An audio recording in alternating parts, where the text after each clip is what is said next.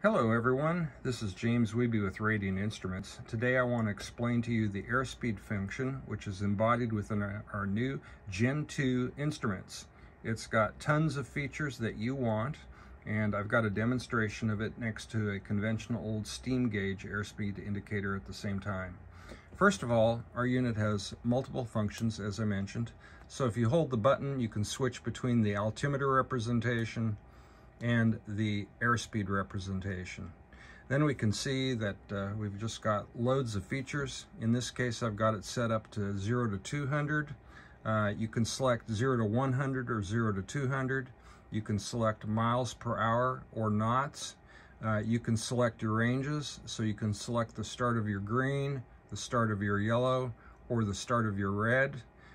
You can just configure it so it exactly matches your airplane and your preferences. Then between the two scales, you can see that we've got airspeed and the dial representation for the altimeter, although I'm going to focus on the airspeed here.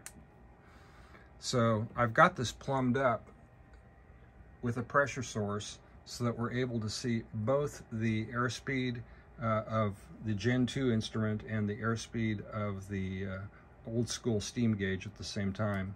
If I change the pressure, you can see how they respond. We get a great smooth response, and it's quicker than the dial representation if the airspeed is changing faster.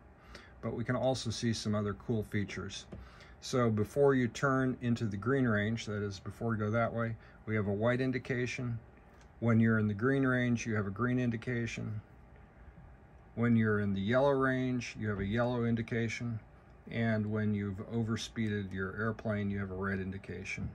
Here's our calculation of true airspeed based on pressure and temperature. Here's our VSI. If it's red, we're going down. If it's white, we're going up. Here's our digital altitude. And here's our settable Colesman window. We can move that up or down anytime we want. Now, I just wanted to show you a bit of the sensitivity as well. If I can pull this off, you can see that we're getting indications at 0, 2, 3, and 4. Meanwhile, the needle isn't moving at all.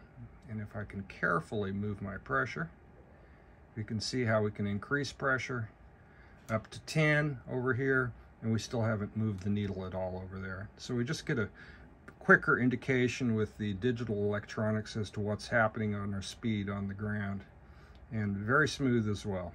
So bottom line is this provides you with lots of functions along with things that you just can't get from the old school stuff. This is great as a primary instrument or as a backup instrument in experimental light sport and ultralight airplanes. You can buy it now. There's a special introductory price that gets you the temperature probe and true airspeed calculation basically for free, and I'd encourage you to do so. Thanks for watching. Have a great day.